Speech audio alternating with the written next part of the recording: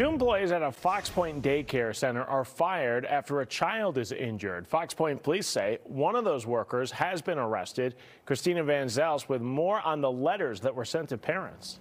Ben, those letters show that this investigation started about a month ago. And while the details are limited, the letters to families are alarming. In Fox Point, the Nurturing Nook is just that, a daycare in the back corner of a shopping center. It's now the center of a police investigation. Fox 6 obtained several letters sent to families. In those letters, the daycare explains to families that two employees were fired for improper handling of children. The first letter, dated November 13th, says a child was injured while at the daycare, which prompted an investigation.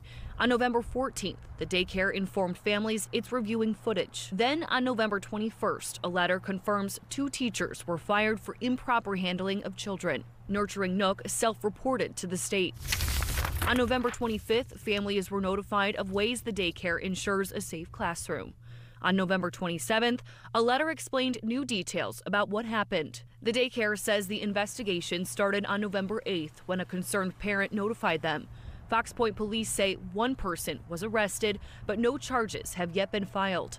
The Nurturing Nook told parents the incident was isolated to a single classroom and implemented additional training and monitoring of the classrooms. In a statement to Fox 6, Nurturing Nook says, in part, families directly involved were promptly notified, and we remain dedicated to fostering an environment of trust and transparency as we continue to uphold the highest standards in early childhood education. We did try to talk with parents today. Nobody wanted to comment. Police have not arrested that other employee, as they say the investigation is still ongoing. Reporting live in the newsroom, Christina Van Zelst, Fox 6 News.